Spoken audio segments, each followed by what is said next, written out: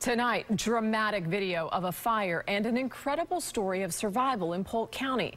Amazingly, 2 people made it out alive thanks to a firefighter who was just on his way home.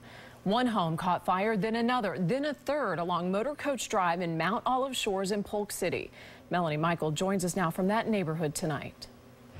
Talk about being in the right place at the right time. Tonight, a Polk County Fire Rescue Battalion chief is being hailed a hero, quickly jumping in to get folks out. A scary moment that turned downright terrifying within minutes. Neighbors couldn't believe what they were seeing. A fire that began in one small attic raged out of control in no time. Soon, not 1, not 2, but 3 homes were fully engulfed, full of flames and smoke.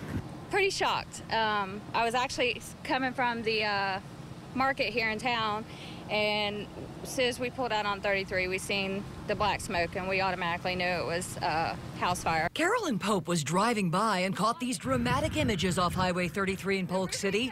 Turns out someone else saw what was happening as well. Polk County Fire Rescue Battalion Chief Brian Golden.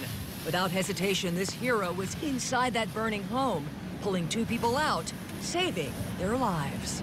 Oh, it's awesome. I mean, I have the utmost respect for the fire department, the sheriff's department. That's how it happens sometimes. Sometimes you don't know when or where, and you know, he was here to do his job, and he did it to the T. At this hour, the cause of that fire is still under investigation, but I can tell you right now, one thing's for sure. 2 people here in Polk City are extremely grateful tonight for one battalion chief who jumped into action quickly and got them out just in the nick of time. I'm Melanie Michael in Polk City, News Channel 8.